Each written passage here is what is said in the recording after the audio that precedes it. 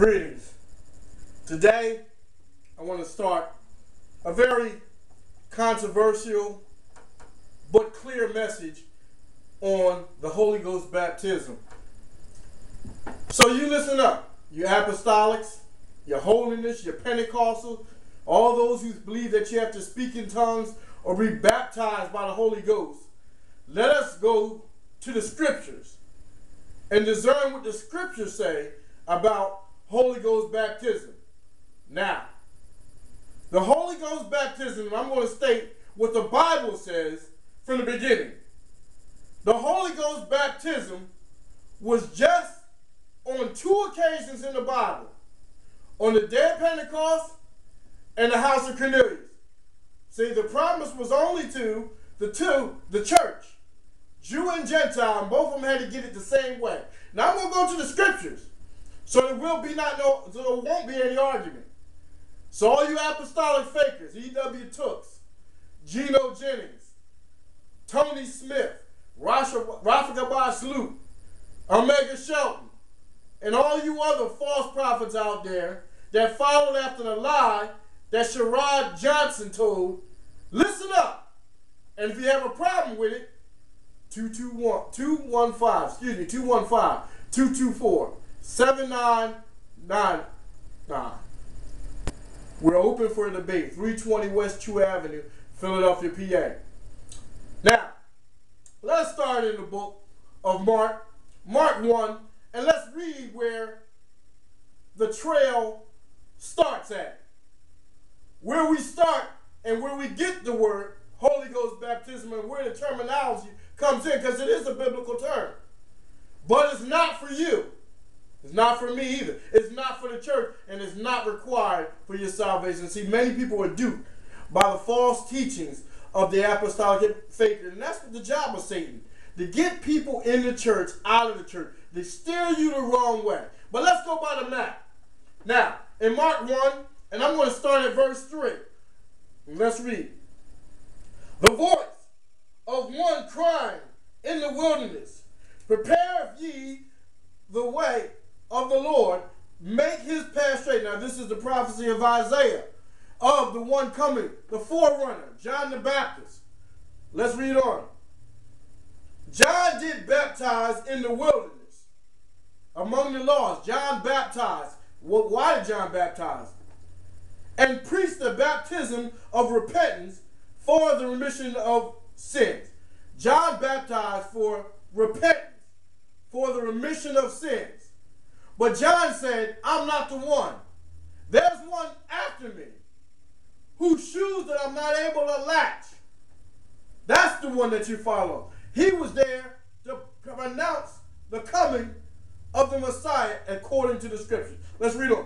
John did baptize in the wilderness and preached the baptism of repentance for the remission of sins. And there went out unto him all the land of Judea, and they of Jerusalem, and were all baptized of him in the river of Jordan, confessing their sins. All John's disciples, the followers of John, were baptized. Okay? For all you fighting water baptism, they were baptized in water, submerged. This is a baptizo, if you want to go back to the Greek. So some of you are strapped up in the Greek. Not a baptismo. They're not a washing, not a ceremony washing. This is an immersion. Baptizo. Let's read on. John was clothed with camel's hair and with a girdle of skin about his loins, and he did eat locusts and wild honey, and preached, saying, there cometh one mightier than I after me, that latches of whose shoes I am not worthy to stoop down and unloose. Verse 8. I indeed baptize you with water. John baptized with water. This was the light fitter. Now let's read and read carefully.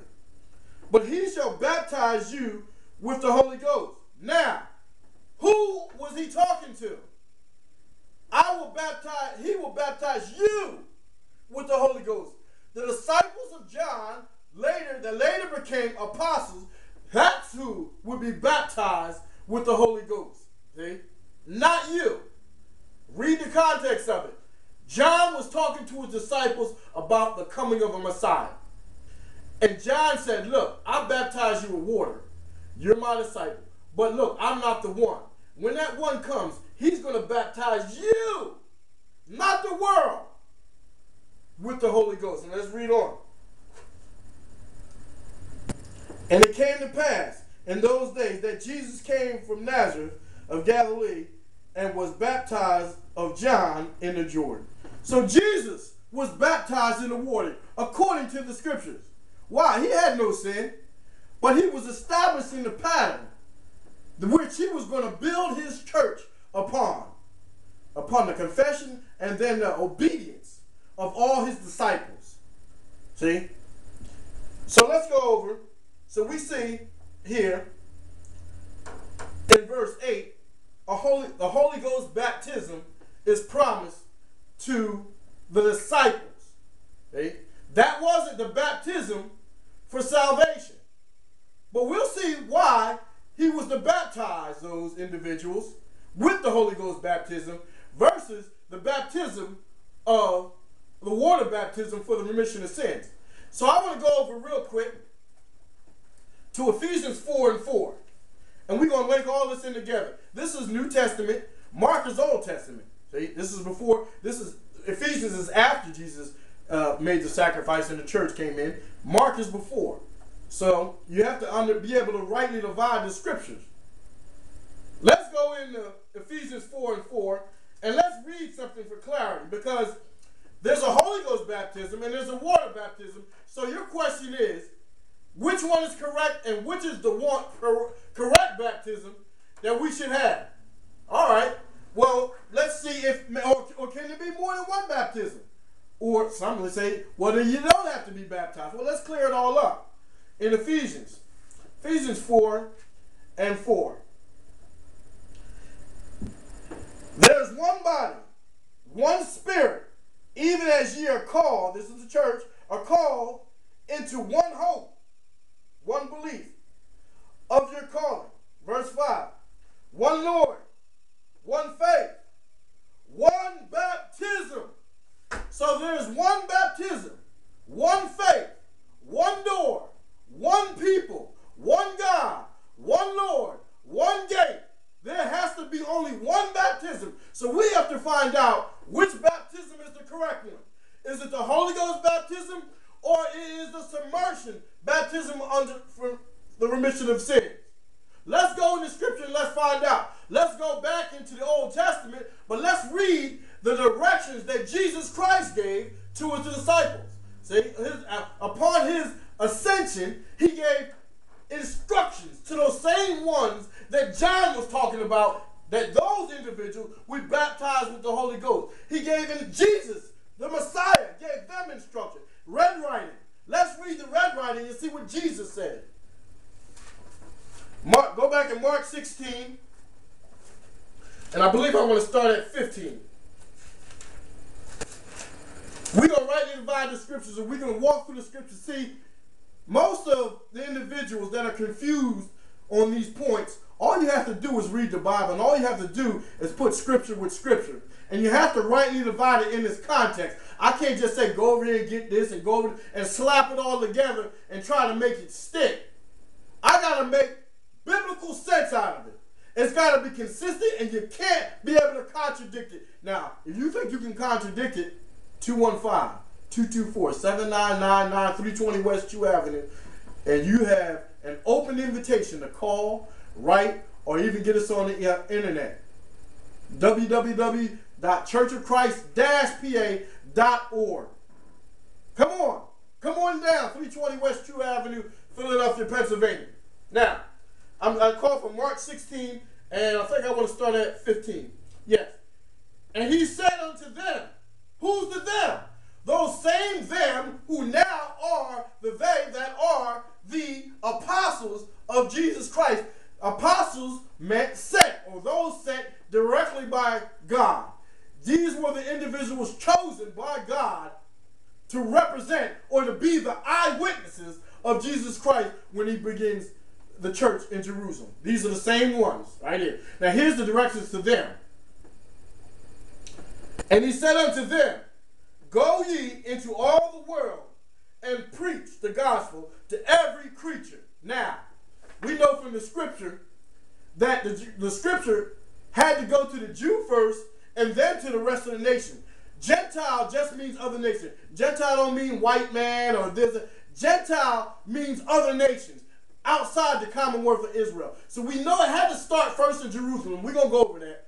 It had to start first in Jerusalem. But Jesus said, go into all the world and preach the gospel, not just among the Jews. This is very important because there has to be a way of communicating the message to the world, because these individuals weren't taught all the languages in the world. Okay? This is a clue onto what kind of baptism that you should get and why that baptism on Pentecost happened the way it did. Now come on. Go into all the world and preach the gospel to every creature.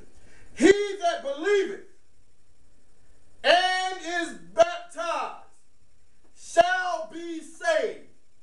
So, we got the formula right there.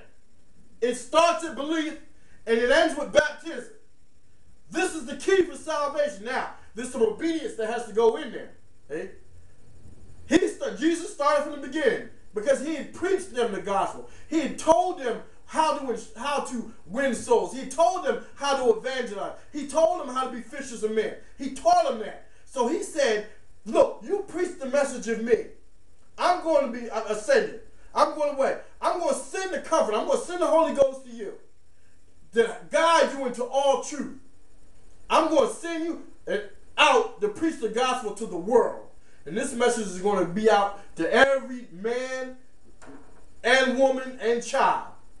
So it's going to begin with the belief in me.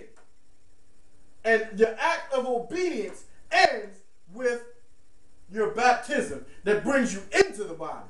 Right? You have to continue there on, but to get you into the body, it's going to start with your belief and it's going to end with your baptism. Now, he said baptism, so for all you say you don't have to be baptized, Jesus said you had to be baptized. So who are you, Reverend McGillicuddy, to get up there and say, oh, well, you don't have to be baptized. That's just an outward sign of an inward grace. That's an outward lie told by an outward or inward and outward liar.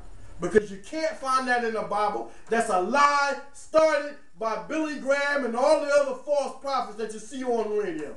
That's a lie. You have to be baptized. Why? Jesus told you to be baptized. Look, don't believe me. Don't believe any of the brothers in the Church of Christ. Believe Jesus. Now, what did Jesus say? He that believeth and is baptized shall be saved. Now, who do you believe? You're a false prophet, or do you believe Jesus? Call Jesus a liar. And if you call Jesus a liar, you ought to go to hell because you're hell-bound. He gave you the words, and he told you what to do. Who are you to say that you don't have to do it? He that believeth and is baptized shall be saved. But he that believeth not shall be damned. And don't go into, why did it say, well, he is not baptized? Well, if you don't believe, it has to begin with believing. And it's a conjunction. You have to believe and be baptized. So if you don't believe, who's going to baptize somebody who don't believe? So you have to get both parts of the formula. It's a conjunction. Just like if I said, look, in order for you to get into my building, you have to walk up the stairs and turn the key. So I don't have to say to you, well, you couldn't get in because you didn't walk up the stairs, because, or you couldn't get in because you didn't turn the key. I didn't have to say that because you never walked up the stairs. So in other words, if I told you, look, you got to walk up the stairs and turn the key to get in, and you didn't walk up the stairs, well, I don't have to say, well, you didn't turn the key, that's why you didn't get in. Well, you're not going to turn the key because you didn't walk up the stairs. See, you have to do both of them. You have to walk up the stairs and turn the key. Just like in salvation, you have to do both.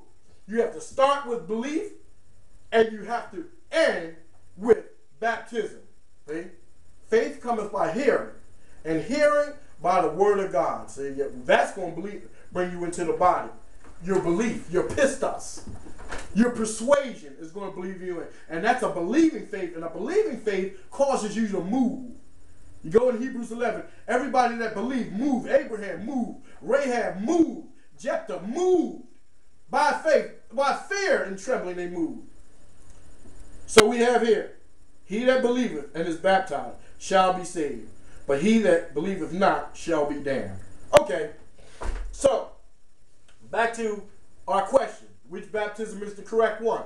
The Holy Ghost baptism, or is it the so-called, or is it the Holy Ghost baptism, or is it the baptism of water, submersion of repentance? Okay, well, let's read on. Let's go to the book of Luke. Let's go to Luke 24, and let's see the instructions, the final instructions that Jesus gave before his ascension. This is his instruction again to the apostles, but this was leading in. This is just another gospel writer's account of Jesus before his ascension. This is Luke, and let's see how Dr. Luke takes it. Luke 24, and I want to start at verse 44. Luke 24 and 44. Get your Bibles out, get your pen and pad so you can follow along. And all I'm doing is rightly dividing the scriptures and letting you make the decision for yourself. Let's see. Luke 24 and 44. And he said unto them, these are the words which I spake unto you while I was yet with you. He had died already. He's off the cross now, and he's already resurrected. So he's telling his disciples again.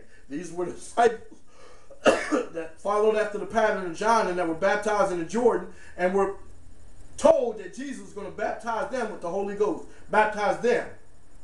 All right. And look, and some of you say, well, the 120 were baptized in the Holy Ghost. That's the prophecy of Joel that was fulfilled. He's going to pour out his spirits on your sons and daughters. Wait a minute, hold on right there, because the 120, and I'm going to show you, Lord be willing, the 120 weren't baptized. Only the disciples were baptized. See, that's where the whole world, beside from the Church of Christ, got it wrong. The 120 did not receive the baptism of the Holy Ghost. It was just the disciples.